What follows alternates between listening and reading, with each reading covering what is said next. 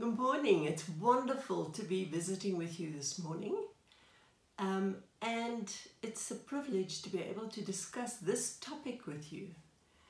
And our topic this morning is, why do bad things happen to good people?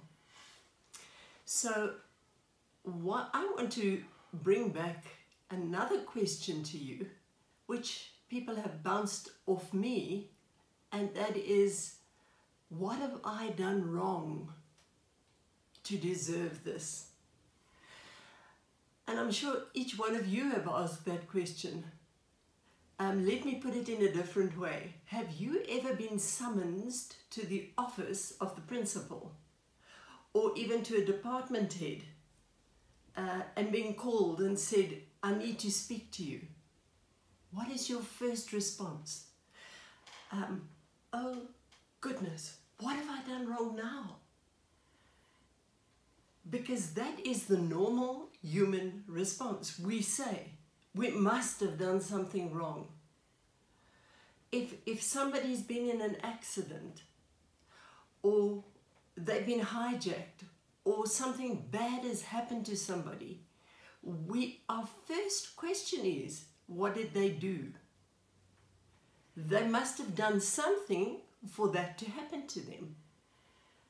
But folks, you see, that is because we believe that God is an angry God that is sitting up there way beyond where we can see, and he's an angry God, and he has a stick, and every time we do something wrong, he wants to whack us. And that's not the truth. That's what religion teaches us.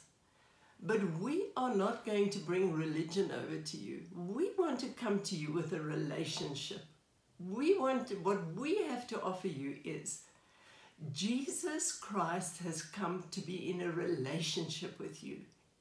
He wants to walk alongside of you. You see, rain falls, and it falls on everybody, good and bad people. And I want to tell you, people are all wonderful. God made them. In Psalm 139, we read that he handcrafted each one of these people when they were still in their mother's womb. He was involved because he had a plan for every single one of you that are watching this video. He had a plan for your life. That's why you're here in 2022. God's got a plan for your life. But, you know, each one of us has a dream as we're growing up. And little girls dream about being a bride one day. So if you watch them, they play dress up. They wear towels over their heads to have long veils. Or they wear mummy's petticoat on their head. I don't know whether you girls have ever done that. My girls did. I have 3 girls. And they did that, carrying little bunches of flowers that they've picked in the garden.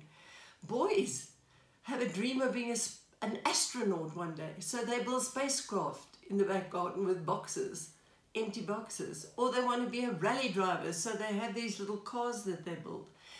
Those are dreams that are built into our hearts. And sometimes, because of our broken world that we live in, we grow up in abusive homes. We grow up in homes where dad leaves. And he leaves mum to raise the children, and she's struggling to just make ends meet. Sometimes we have our parents die, and we have to go into foster homes. There are different scenarios, and you have to fend for yourself, and you believe that you've done something wrong. No, that's not the case. But we are here today because everything that you have had to endure has brought you and made you into the person that you are today. And I'm here with good news to tell you that God's got a plan for your life. He has built all these things that have happened to you into your character. He's given you strength.